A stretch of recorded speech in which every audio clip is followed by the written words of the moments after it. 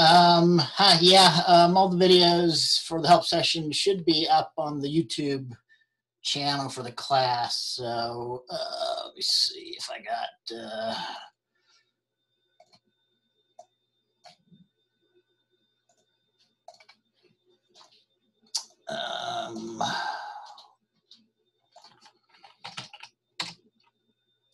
How much? I mean, of course, the ones that I had people quite had some content on will end up on the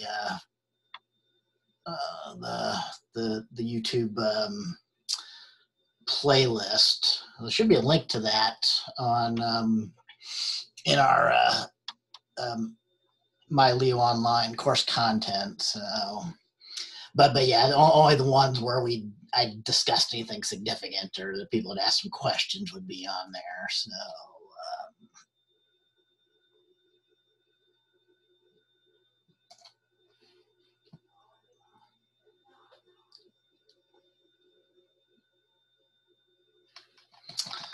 Being slow here.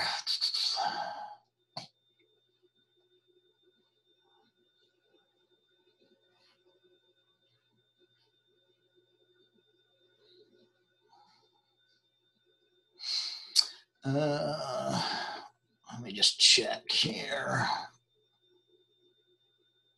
Yeah, I probably don't have any from. There wasn't a recording on Monday. Yeah, last one might have been where we talked about the second programming assignment, actually. I don't know why this is being so slow.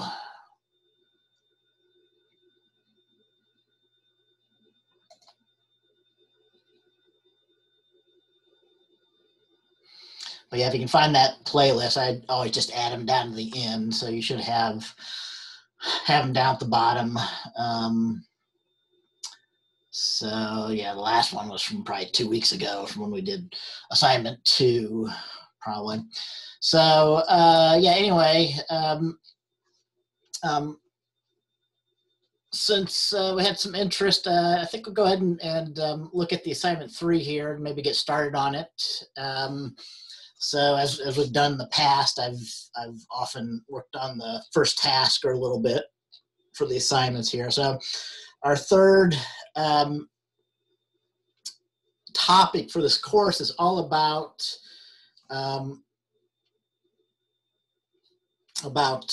concurrency in programming and concurrency in operating systems.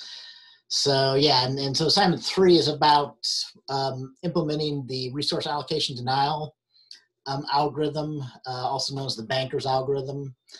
So there's a couple things. I mean, you know, I've got some videos this week on our content about concurrency. There's kind of 3 levels of things for ways that you might deal with deadlocks. So this is all about in our chapter about deadlocks, about how you deal with them. So yeah, I mean, you can either completely prevent them by removing one of those necessary or sufficient conditions. So that's one way you can deal with deadlocks, but that's often not an approach that you can take, because in order to remove one of those necessary and sufficient conditions for deadlocks, you end up having to it's an efficiency sort of argument. So at the other extreme, you can just allow deadlocks to occur, and then you can maybe try and detect them after they occur, and maybe just stop any processes or restart them if they get into a deadlock state, right? So that's the deadlock detection algorithm. That's kind of the other. And so kind of what I'm leading up to is the one that we're actually working on for the third program assignment is kind of a middle approach. So this is not this is a deadlock avoidance scheme. So it's not completely preventing, or it's not one of those prevention methods, but it's also not where we allow deadlocks to occur and then we just try and analyze the state of the system and try and determine if there's a deadlock or not. So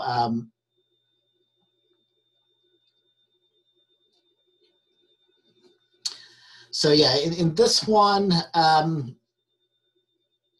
mean, basically, you know, we need to read the textbook. We're going to be implementing the ones from the pseudocode from this figure for this so-called banker's algorithm. Okay, so this has to do with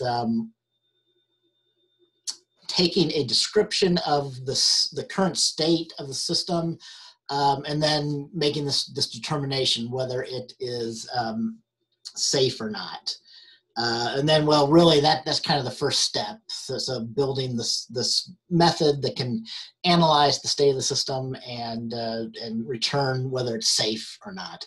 And then the full resource allocation denial is that what you really want to do is you want to take the current state of the system and take a new resource request. So a request to allocate an additional resource or some number of additional resources, and then make the determination, okay, if the state is currently safe, but we went ahead and, we need to check. So what would happen if we went ahead and allowed the request to be fulfilled, right? So in that case, basically what we're doing is we're creating a new proposed new system state based on the resources that were requested, but then we just want to make that determination. So for the new state that might result from the resource request, is that new state safe or not? And if it's not safe, then you want to deny that. So you want to do the denial of that resource allocation request. Okay, so that's just kind of an overview of what we're doing here. So that stuff should make a lot more sense if we get into the details of actually trying to implement these. So let me see. I got to remind myself.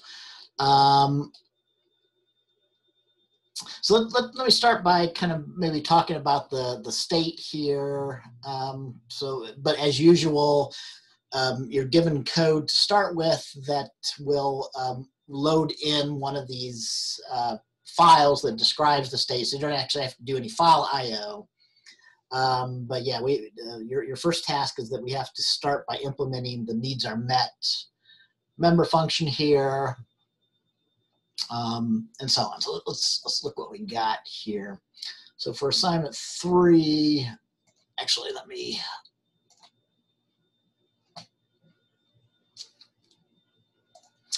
go ahead and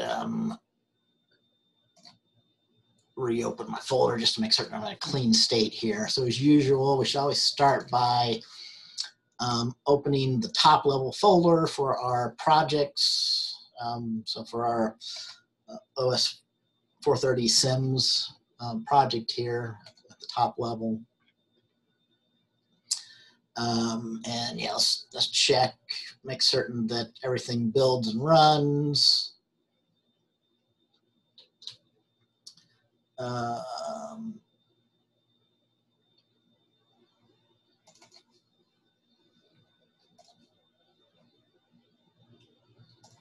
So I'll do a clean here to clean everything. Control-Shift-C, and then rebuild, Control-Shift-B.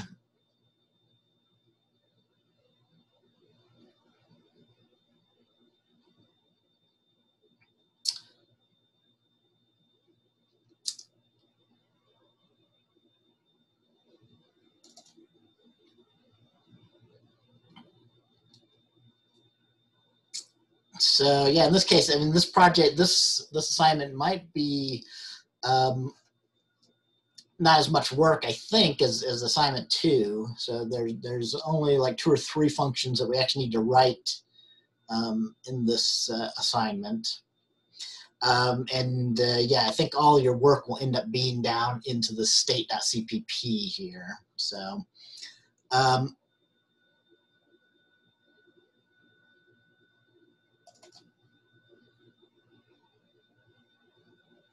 so as usual, it takes a little while to get this to build. I'll split the screen here.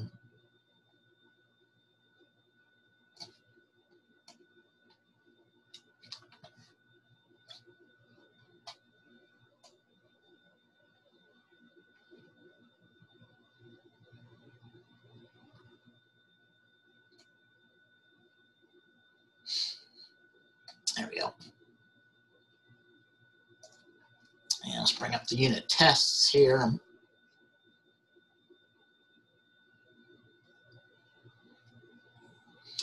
So yeah, the very first test case in this assignment actually is probably going to be passing for you. So it starts by doing some tests of loading the system state function. So I guess, yeah, well, we're still waiting for this to do my first compilation to make sure everything compiles.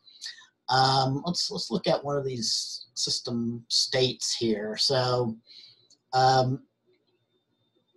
yeah, at the,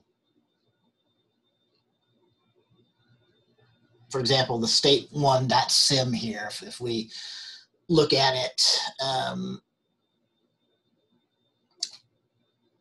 so all these, there should be sims and results in the sim files. So all you have in this is, it's really, so the load, the load from file basically ignores lines with the pound sign in front of them.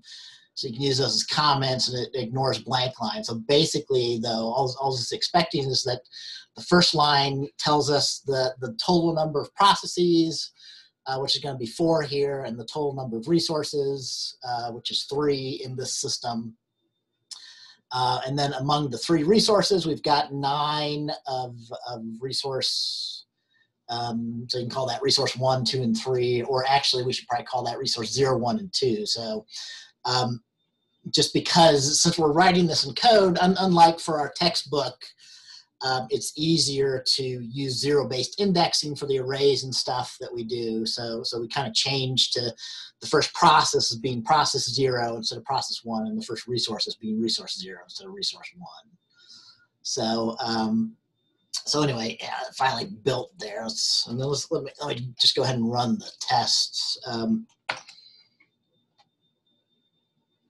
So yeah, I mean, as usual, it should build, but and in fact, when you run the test, the first unit test initially should be running, should be passing for all of this for this very first test case.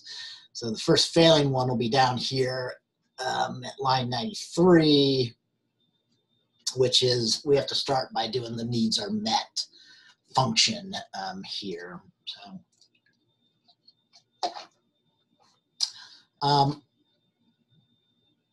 So anyway, just kind of to finish up on this that I just started. So this is the same state that you saw from our text file. So this completely specifies the current state of a system. So in terms of the resources that we have in the system, and we can call this resource 0, 1, and 2. There's 9 of resource 0, 3 of resource 1, and 6 of resource 2. And since we have 4 processes, we can completely specify the state of the system by giving the total claim, so the maximum that each process claims it will need of each resource. So process 0 claims it needs at most 3 of resource 0, 2 of resource 1, and 2 of resource 2, and so on. And then these are the current allocations. So this is the allocation or the A matrix. So so all of these should be less than the maximum claim for any particular one of these, right? So, but anyway, so currently process 0, it claims it needs at most 3, 2, and 2, and it currently only has 1 of resource 0. It doesn't have any of the resource 1 and 2 that it needs here. So, so yeah, you can kind of see that. So if I can go back to the first test case here, after we load in that state 1 sim, if you print it out, you'll see that you should get exactly that same information back. You know, that was the claim matrix, that was the allocation matrix. Now, so the very first step that we're doing in the assignment is kind of determining the needs here. So you can figure out what the needs are, because it's basically the claims minus the current allocation. So again, if we claim we need at most 322, process 0 needs at most 322 of the resources, and it currently has allocated only 100, that means that it needs 222. It's just C minus A, right? So it still needs 2 more of resource 0 to reach its maximum or total that it claims it would need to do its work. So, but this should all line up with, you know, this state 1 simulation that we read in here, if you kind of look through this here. So, all right, so let's look at what we need to do for the needs are met then. So the first task here. So if I can go back to the assignment description.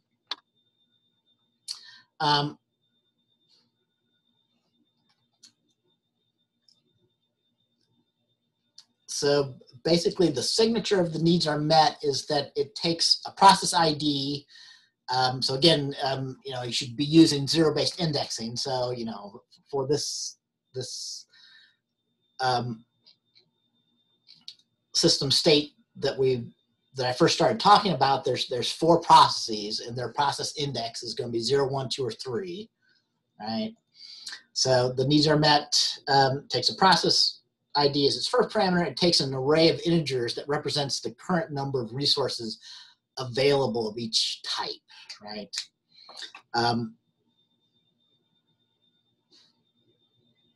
So, you know, you have to have some idea of what the available resources are here. So we can go back to the code or back to the tests here. So for example, we can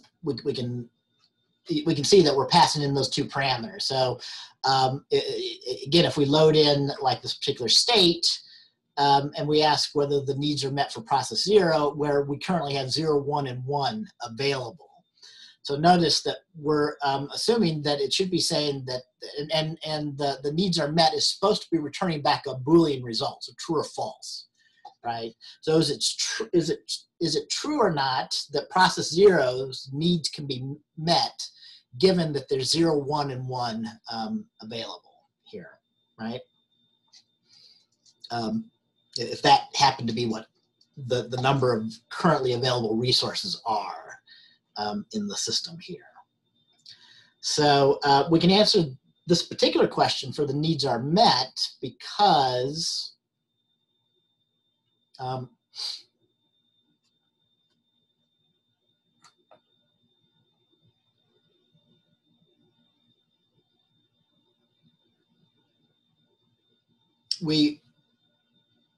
I mean, to do that, we would have to know what the needs are. And then we'd have to check that to what's currently available, okay? So if somehow, you know, given the current state of the system, if you can calculate this need matrix for process 0, then you can compare that to, you can compare that to what currently are available. So here, since we need, for the state 0, which is what we loaded for our first test here, the same state that we were looking at. So this is just, you know, to answer the particular question that you need to be writing for this first function, it's basically going to be true if all of the values in the needs matrix, however you calculate the needs matrix, are less than or equal to what you're told is the currently available resources, okay? So it's false that process 0's needs are met if this is the available resources we have, because, well, basically none of the needs can be met. But you know, just going from resource 0, it says there's 0 currently available of resource 0, and process 0 needs 2. So we can't meet the need for resource 0. So that's why. I mean, among all these, so actually we can't meet the needs for any of the free resources, but the basic algorithm that you need to implement is, I mean, as soon as you find one resource that can't be met, you should just return false. But if you check all of the resources and all of them can be met, then you would ultimately return a true here. So again, if we look through the rest of these, so notice that also we say that the needs should be false, that we can't meet the needs for process 2 and 3 as well, because again, we've got 0, 1, and 1. So if we look at the needs for process 2, we can meet, I'm sorry, no, so so for both of these also, the needs for resource 0 are more than 0. So we can't meet the need for resource 0. So we can immediately see that we can't meet the needs for process 2 or 3. But in this case, we can meet the needs for process 1, because again, it needs 0, 0, 1, which we can tell looking from the claim and the allocation. So process 1 claimed that it needed 613, and it currently has allocated 612. That means that it only needs 1 more of resource 2 to meet its needs. And that's what we've got in this first test here. We've got, we've got 0, 1, 1. So we've actually got 1 of resource 1. Doesn't need any of those, but we've also got 1 of resource 2, which is enough to meet the needs in this case. All right.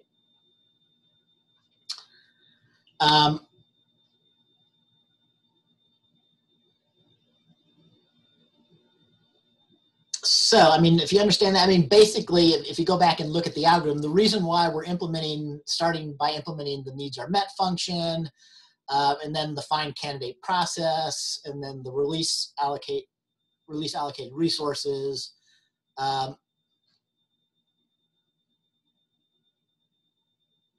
is so that these functions will allow you to pretty much directly implement like the is-safe function, and then also to directly implement the full banker's algorithm. So if you have these, if you write these functions, then you'll be able to use those to implement the is-safe. And so I'll come back and talk more about those here in a bit. So.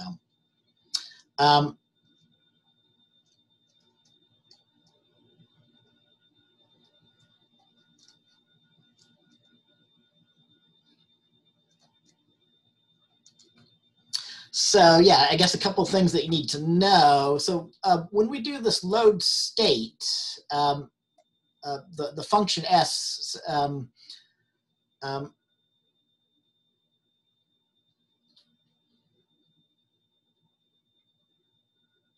is, or sorry, the object s, the class s, is a member of this. You know, it's one of these state types. Let me open up the header file as well. I'll talk a little bit about the state here.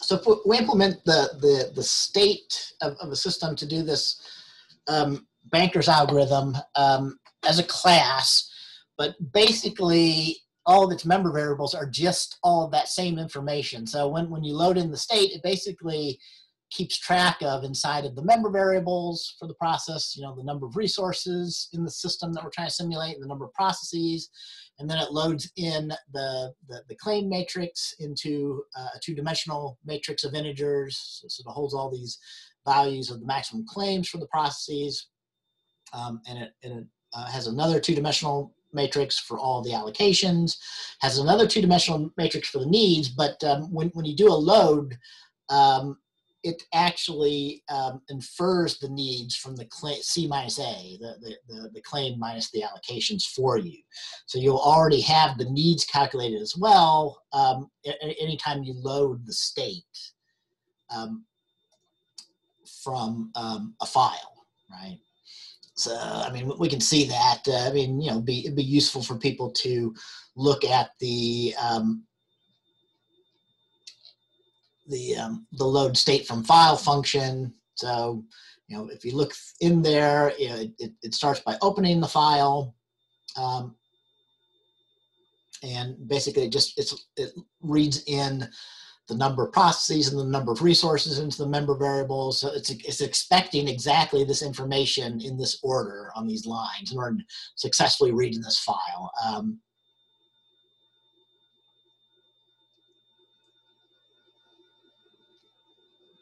So, and then, you know, so this loop here is basically just loading into this array called resources total, which is just 1-dimensional. So because we just got the total resources for each of the number of resources that we have in the system, right?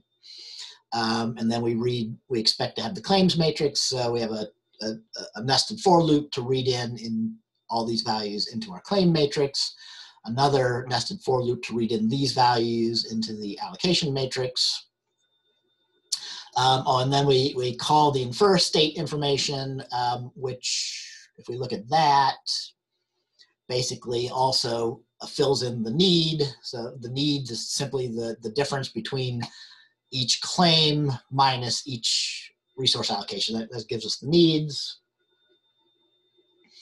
And there is also a resources available. So resources available is going to be the total resources minus the currently allocated. So again, you know, if I have 9 allocated, or if I have 9 total of resource 0, and I've got these allocated, so among my 4 processes, I've got 1 plus 6 plus 2 allocated of resource 0. So that means I've got 8 total allocated.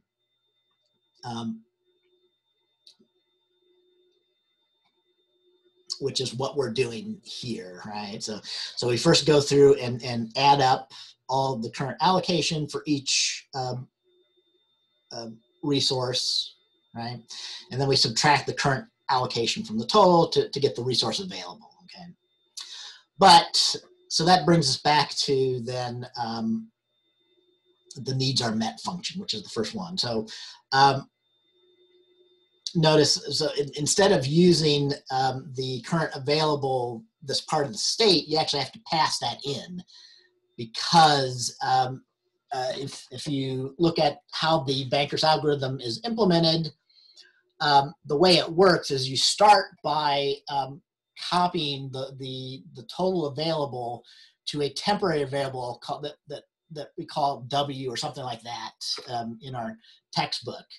And then the algorithm for the banker's algorithm is that you try and find a process whose needs are met. And if you find the process whose needs are met, you simulate it running to completion and you return its allocated resources. So whenever you do that, you end up changing the current available by simulating a process being run and returning its resources back to the system.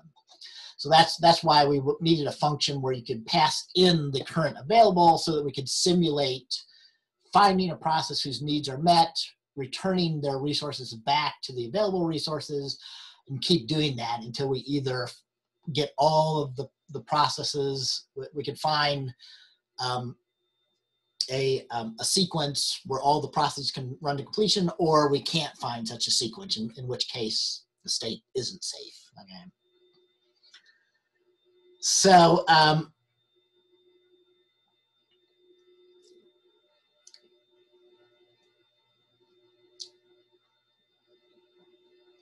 so here, I mean, if you understand all that, basically, so by default we're returning true, but of course, you know, our needs aren't met. So if I go back to this test again, so given that these are the current available, so for example, for process 0, the needs can't be met by these currently available resources if we pass that in.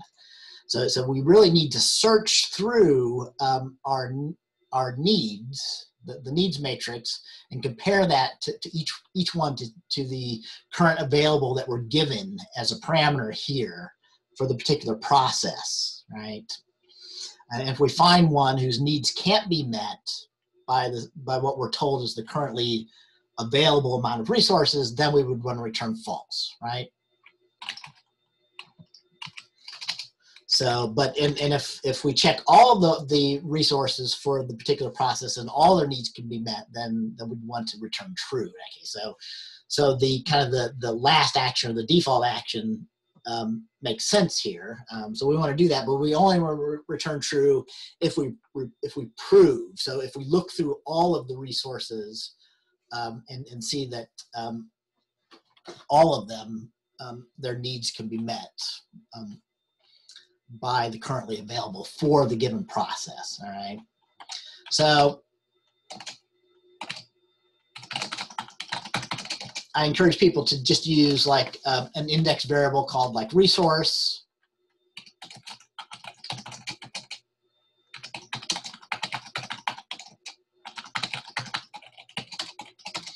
So we need to check all the resources. And again, so this is a member function of our state class, okay?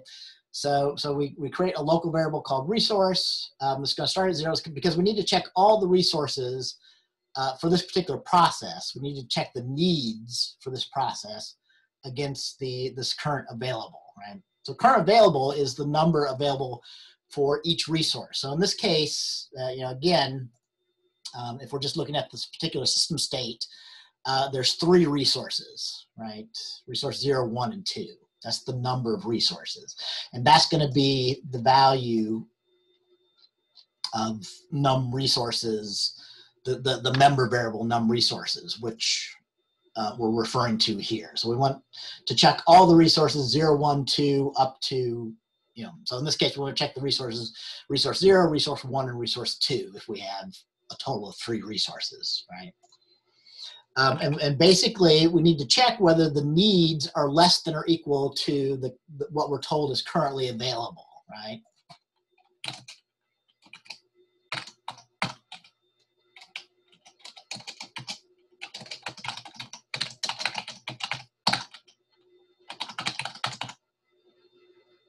Or actually, to make the logic easier, we want to check if the need, if we ever find a need that can't be met by the currently available. So if we have a need that's greater than was currently available, then our answer is false.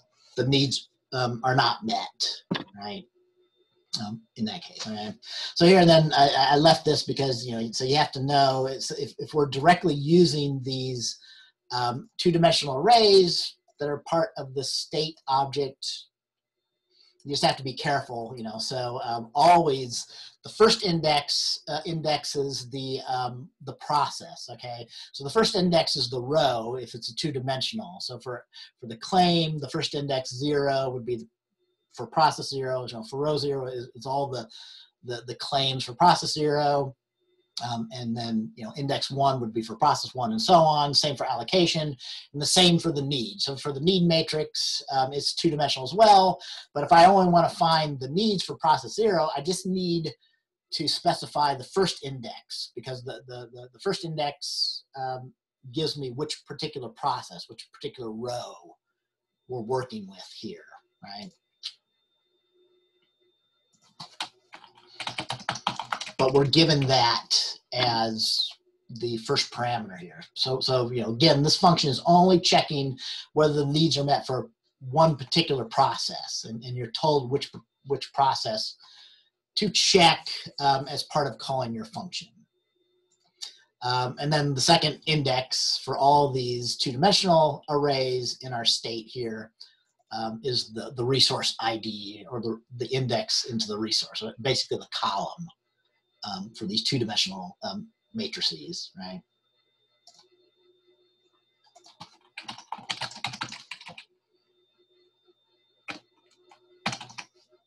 So again, this would be another reason why it might be useful to look at, for example, the load or the information, or the load state function. So I do similar things in those, although, for example, when we're loading in the allocations, we have a 2-dimensional array, but again, so we're accessing the allocation, and the first index is the process, is the row number or the process, and then the second index is the column, or the resource index, basically. So.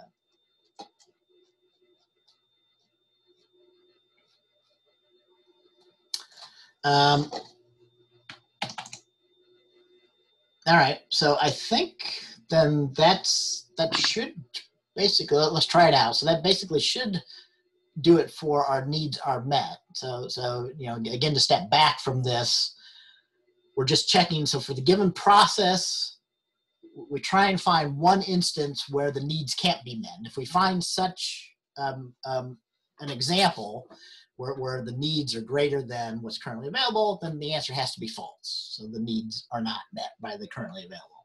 If we get all the way through this, though, that will mean that we checked every resource, and we found that all of the resources that were needed could be met by what we're told is currently available. In that case, we should then just return true if we get past the loop here.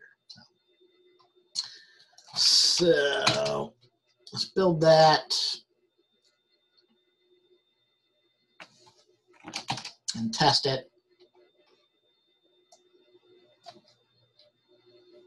So, I mean, indeed, so notice we're getting all the way down to line 152. So, because basically once you implement the needs are met, if you get it correct, that'll actually pass all the tests for the second test case and get you all the way down to the next one for the find candidate process down here. So, but yeah, before we move on to that, I mean, you know, it might be worth understanding. So notice we test the function a couple of different times. So still using the same state one, we check it initially when the currently available 0, 1, 1. And then when those are the available resources, only process zero's needs can be met from that, right? But if we have more resources, if the currently available is 322, so go back up here and look at the needs for 322. So for 322, process zero's needs can be met because its needs are less than 322 for all of the resources, as well as process 1 and process 2. But the only process whose needs can't be met when the available is 322 is process 3, because it needs 4, and we've only got 3 of resource 0, right?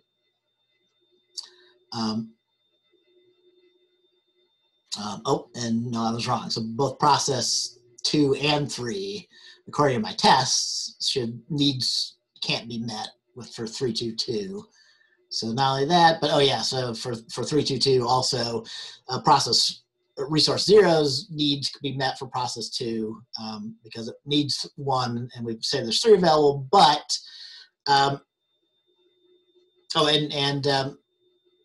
also resource 1, we need 0, and there's 2 of those, so that's fine. But resource 2, we need 3, and there's only 2 of those, so that's why process 2 fails as well, right? Again, if you look through these, so. And you should, you know, people that are watching this help session after the fact or with me here, you know, you should try and make certain that you understand what these tests are actually doing and say, I mean, that'll help you to write, you know, to finish the assignment and then, you know, write the next functions and things. So, but yeah, anyway, that's needs are met. So let's go back to the assignment description here. I'm gonna have to wrap up here in a bit, but so I won't write any more code here. But your next step after that is to then implement the find candidate process. So let's just describe what it does. You're going to be reusing the needs are met function in here. So again, find candidate process is another member function of the state class.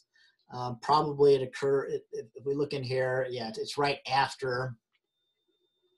So find candidate process takes an array of Booleans, Boolean flags, 1 for each process.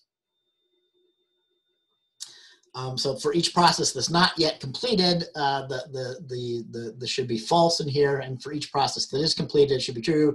And so this also implies that this array should be the same size as the number of processes, right? So if we've got 4 processes, then completed should be an array of Booleans of size 4 here, with false or true for each process.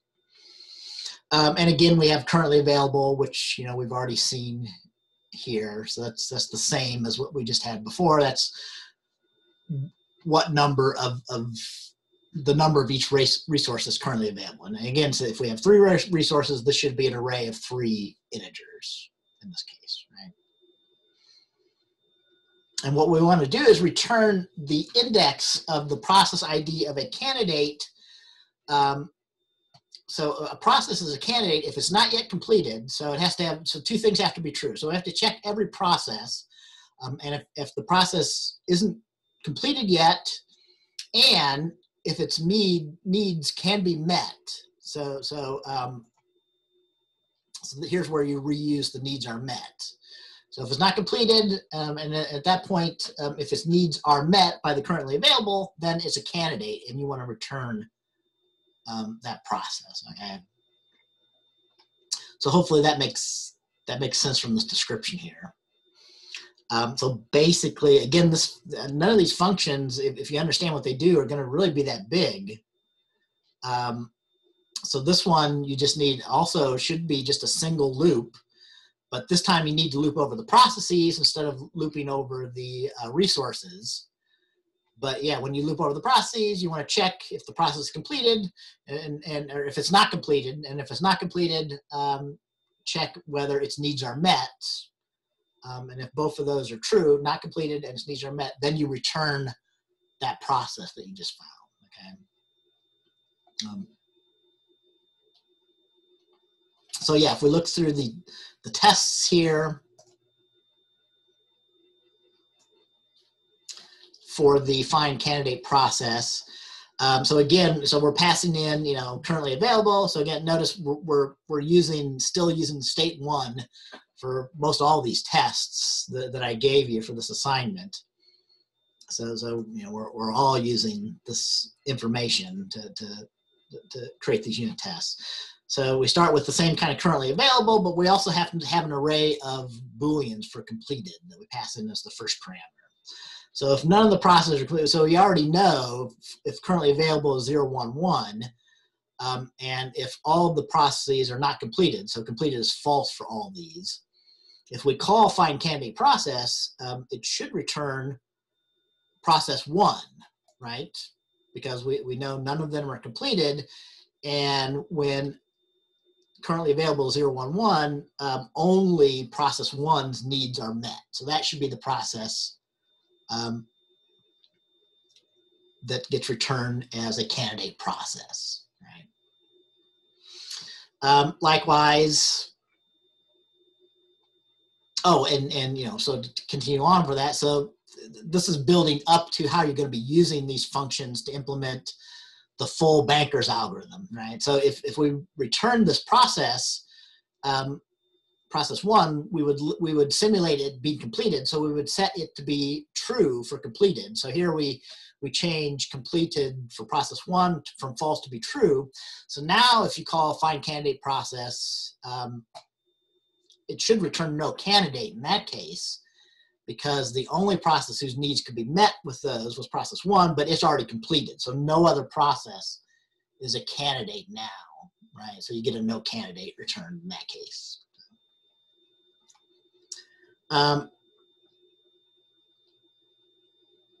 Yeah, and so on. So again, you should kind of make certain that you understand these tests here. So, so for our second set of tests, we use currently available of 623, which I guess was different. So we didn't do that before. So, but anyway, you can kind of step through those. So.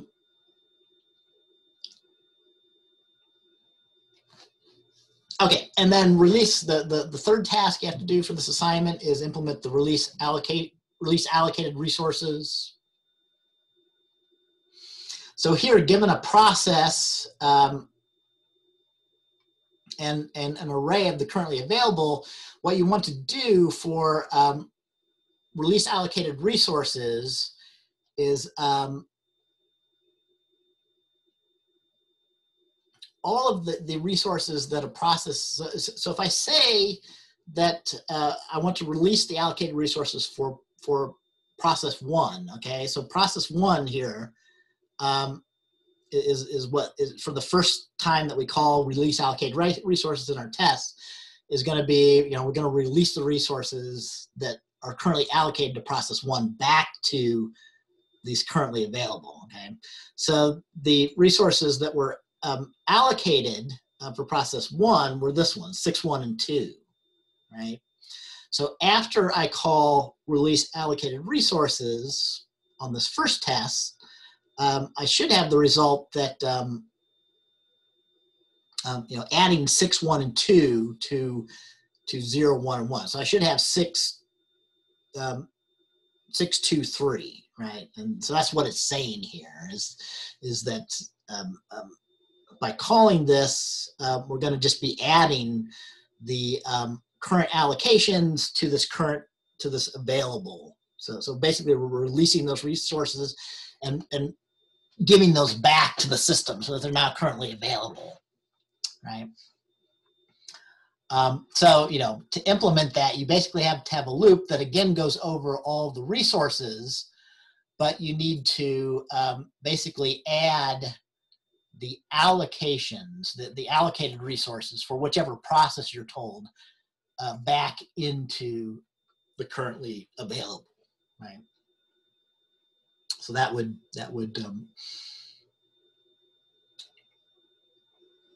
that by adding those back in, that would release the process resources back to the system, basically, or anyway, back to this current available vector that we're using for our banker's algorithm here. So,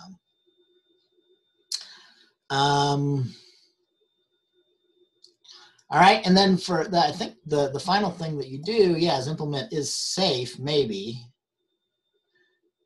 There's some things. Maybe next Monday we can talk about some of the system tests. But to implement is safe,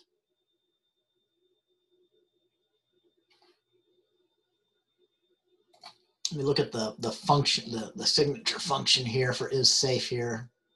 So is safe is actually above the others for some reason. I don't know why I didn't put it before, but it was before the needs are met and the other two functions here. So yeah, I mean, you basically have to do these steps. So basically you have to make a copy of the resources available. So remember, there's a resources available, which when you load the system state, like the needs, also resources available gets initialized for you as well when you load a state for a simulation, right? So this corresponds to our textbook's algorithm for the is safe, right? So we start by making a copy of that. And by the way, there's already, I mean, you could do that by hand, but there is a function called copy vector, so you can just use that. If you look through here,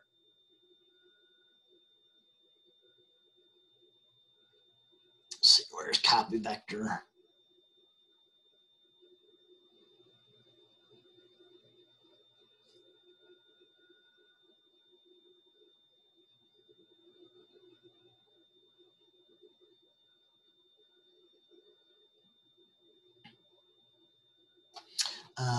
I'm sure it's in there somewhere. So copy vector though should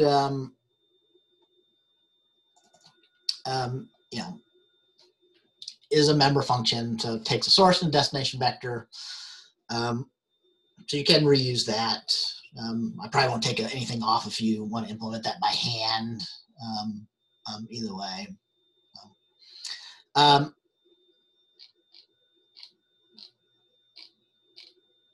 So yeah, you start by that. So that will be your available resources, and then once you have your available resources, in order to check if the state is safe or not, we have to create an array of booleans for all the processes that are all marked as false. So that's that's the same as the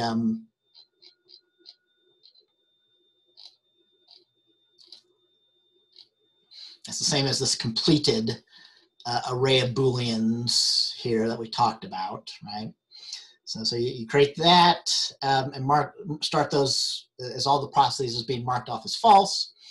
And then you have a loop here where you search for a candidate process. And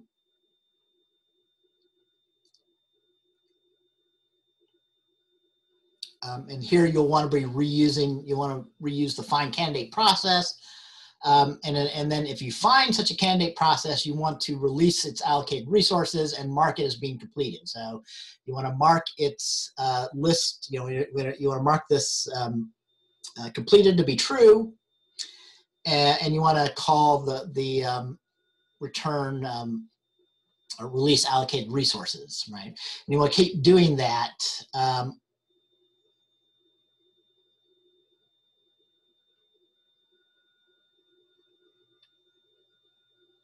So I probably described this in more detail in the assignment description, but basically on this loop, you keep doing this as long as, you know, what you call find candidate process, and if it returns an actual process instead of no candidate, you do these 2 steps of marking it and releasing its resources. But as soon as you call find candidate process and it returns no candidate, then you jump out of the loop and you have to then have a final test. Basically, the system, the state is safe if all the processes got marked, right? So if all of those are now true, where they initially started out as being false, as being run or marked. If they're all true, then the state is safe and you want to return true. But if one or more of them are not marked, after you get done with this loop, then the answer is false. The state is not safe. Okay.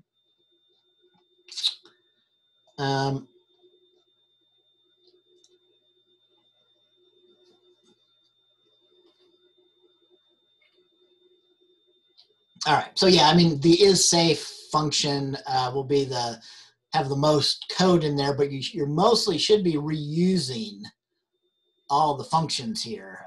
So you have to reuse all the functions that you write. Find candidate process, release allocated resources, and the needs are met. And you know, you can also reuse the copy vector that was actually given for you as well in here. So. All right, yeah, so I think I'm gonna stop that video or stop the session here. And so as usual, I'll post this video up on our YouTube playlist for the class. So if anybody has a question here, last minute question, let me know while I'm wrapping things up here. So let me go ahead and stop the video then.